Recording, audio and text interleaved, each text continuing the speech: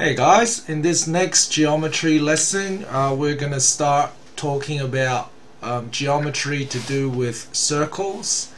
And the first thing that I want to introduce you guys to is the term subtend. So subtend, what does this word mean?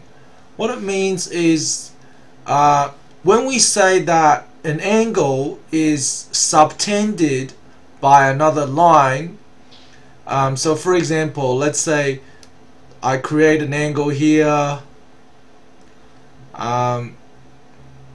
We can say that this angle is subtended by line AB if the angles to rays, so these are the angles to rays. I'll just draw it with a different color. So these are the rays. When the angles to rays pass through the endpoint of the line AB. So let's say I draw the line AB here. So this is point A, this is point B, and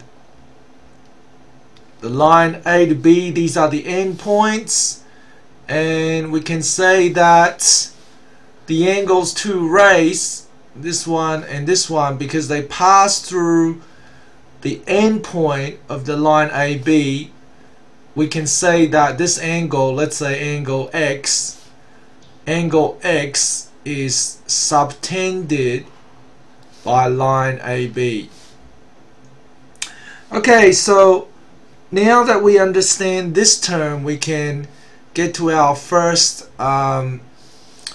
circle geometry concept, and that is rule number 1.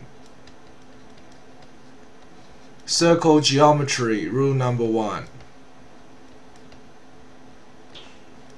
I might just type this so it might be a bit quicker. Rule number 1. An angle, let me just zoom in a bit.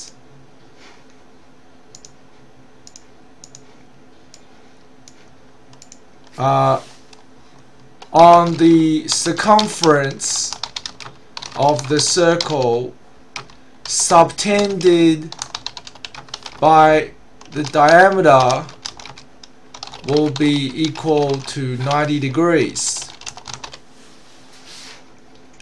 That's our first rule. An angle on the circumference of the circle subtended by the diameter will be equal to 90 degrees. So let's test that out in Geogebra. So first thing I'm going to do is obviously I'll get rid of the axes and I'll draw the grid. And the first thing I want to do is draw a circle.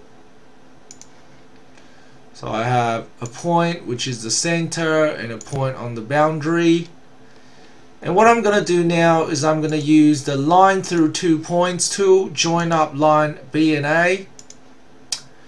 And I'm going to draw another point on the other side where the diameter crosses with the circle circumference.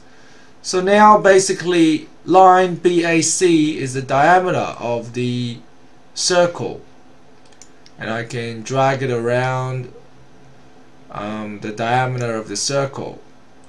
And what I'm going to do is I'm going to create another point somewhere on the circumference, and this point I'm going to join up a line between this point and the ends of my diameter.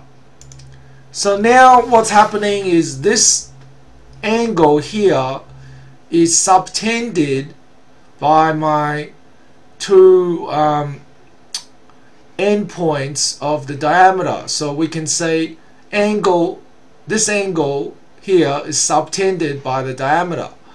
And if you have a look at the size of this angle, let's have a look at the size of the angle. Oops.